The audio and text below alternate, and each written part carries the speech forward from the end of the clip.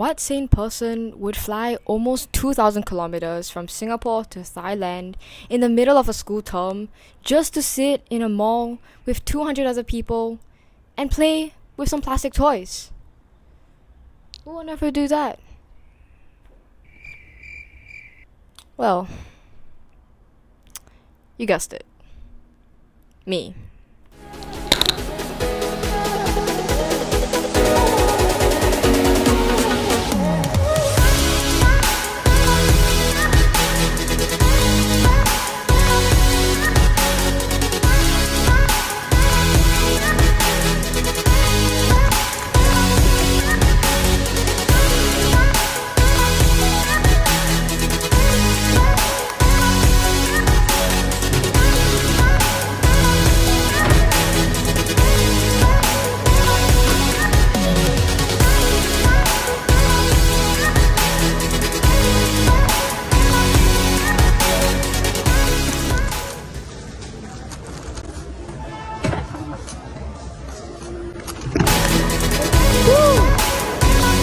Well done, there.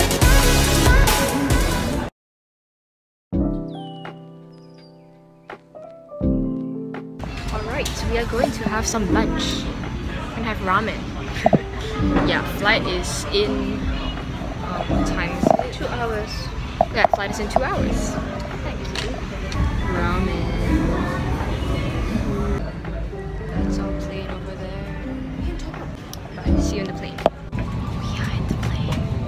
For the air departure. We're taking off soon.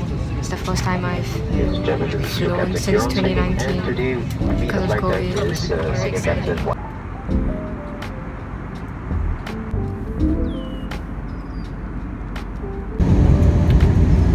We've landed. We are here. We are in Thailand. Yay! Hey everyone, we are in the hotel. We're just gonna relax now, and I'll see you guys on Friday. Bye bye.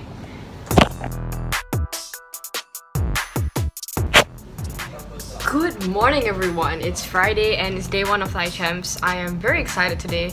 I'd say today is the least pressurizing day because there's no Mega Nosy Way 3. I'll tell you guys more about that later.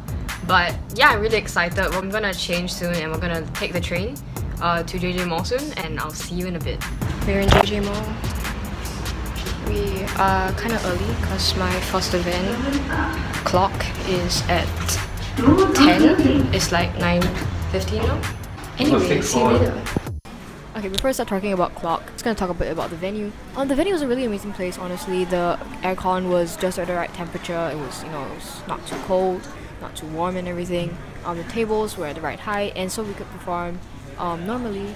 So yeah, that was great.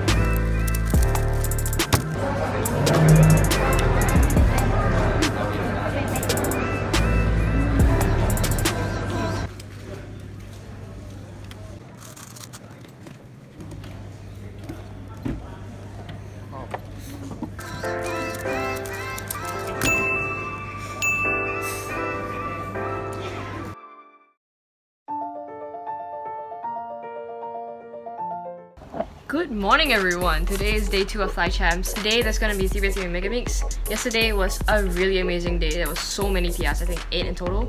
And yeah, so I'm really excited for today. 3x3 Mega Mix, the events that I pressure myself most for, but I'm still really excited to compete in those events. See you guys in the venue.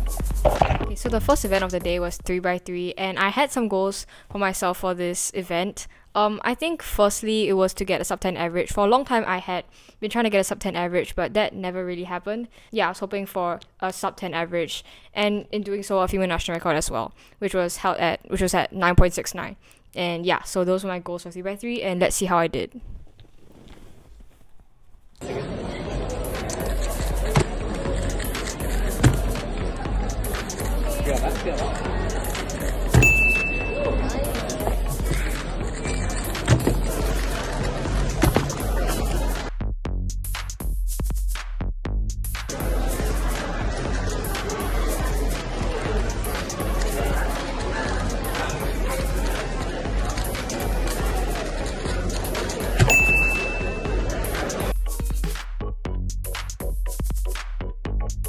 So after a great round of 3x3, we went to have lunch with Daniel and his mom, Auntie Angie, and yeah, that was really fun. And then after that was 2x2 skew and pyraminx, events that I don't practice at all. But here are some interesting moments you might want to watch.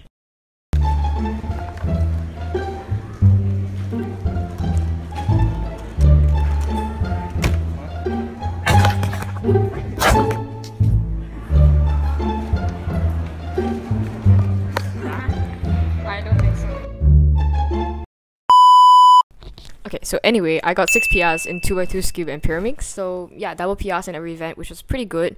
And then after that was my main event, Megaminx, and yeah, I mean, this competition I had been ranked 4th on the side sheet for Megaminx. First, okay, these were the people above me, and Natapat had a 36 average, like high 36 average. So I was like, I don't think I can podium at all. Like, how am I supposed to get a 36 average? My previous PR was a 42 average, so like, how am I gonna do it? And then, yeah, you can see what happens next. This is Megaminx round 1, and there was still round 2 the next day. I mean, finals the next day. And yeah, hope you enjoy my commentary. By the time it was Megaminx, everyone had gone home because it was super late. It was the last event of the day, and the atmosphere was just so quiet. Like, how I'm speaking now, it was so pressurizing, you know. I think a lot of people might appreciate the silence, but I didn't. There was just no atmosphere. It's just like everyone was like looking at you. Like, you couldn't hear anything going on. It was just like the audience there. They were looking at you. They're taking like videos and everything, and it was so scary. I'm just gonna set the scene for this. Yeah, it was really, really nerve-wracking. So on the first solve I got a 38.97. It's not a PR, but it was a very decent solve, and I was just wondering, could I upload this for the next few solves?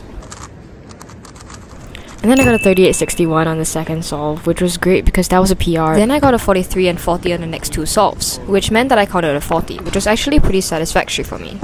But I really had to calm my nerves for the last solve to make sure I didn't count the 43, because that would be pretty much a disaster.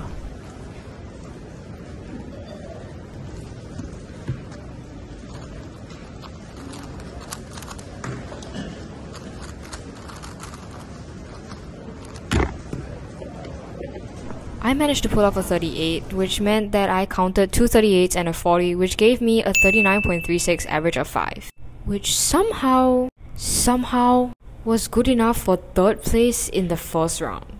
Not gonna lie, this ranking boosted my confidence a lot. So day 2 ended on a high note, but how about day 3?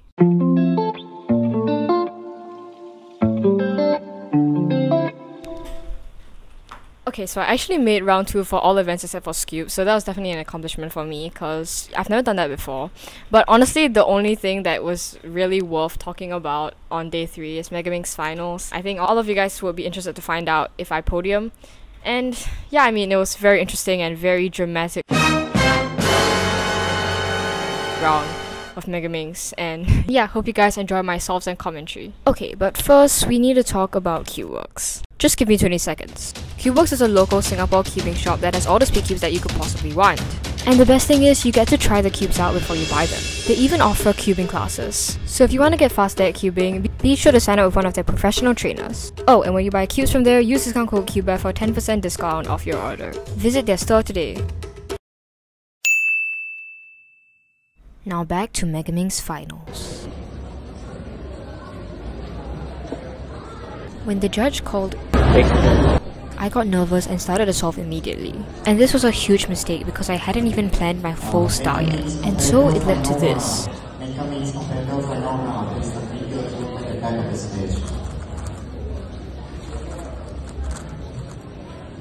And it resulted in a 47. And I knew that there was absolutely zero room for error in the next few solves. So the pressure was on for the second solve.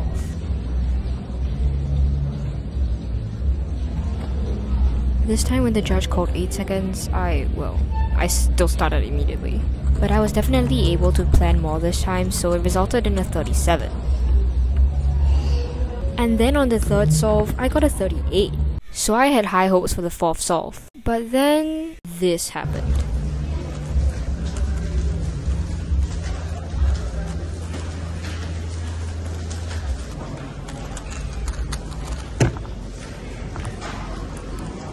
I knew that it was basically all over after the counting 42. All hopes of the podium was smashed, right?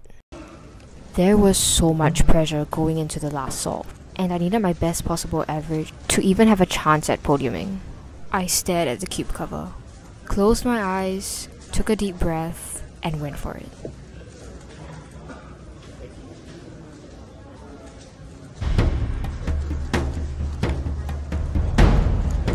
The solve was so fluid. I was turning really well and I was spotting pieces super quickly.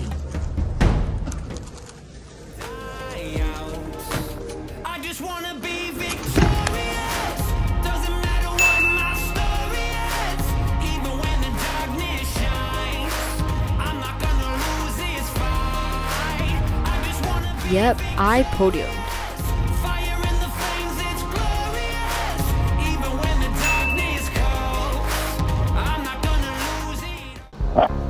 Hey guys, today is day after Thai Champs ended.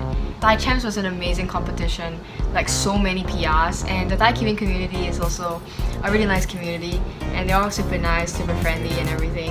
And yeah, it was amazing seeing everyone actually, and the podium was super unexpected, but I'm obviously really happy I managed to pull it off. Yeah, and tomorrow I have to go to school, so yeah, that'll be a bit anticlimactic, but yeah, Thai Champs was amazing. Really happy with all my results. Thank you guys for watching this video. I hope you've enjoyed watching my experience here, and yeah, thank you to these people for organizing. There are too many people, so I'm just gonna put them all here. Thank you to Tanai for delegating, the judges, the runners, the scramblers. Thank you guys for making this competition possible. Congratulations to everyone who broke national records, or Ihung who broke the 2x2 continental record. By the way, I was sitting next to Ihung in one of those.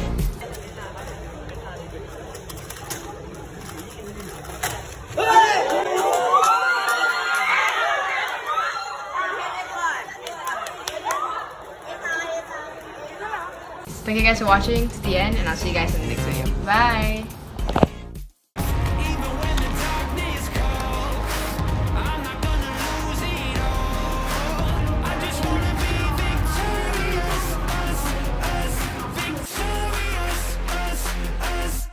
Bury me alive with the beast and demons. Gotta walk through fire to know what you believe.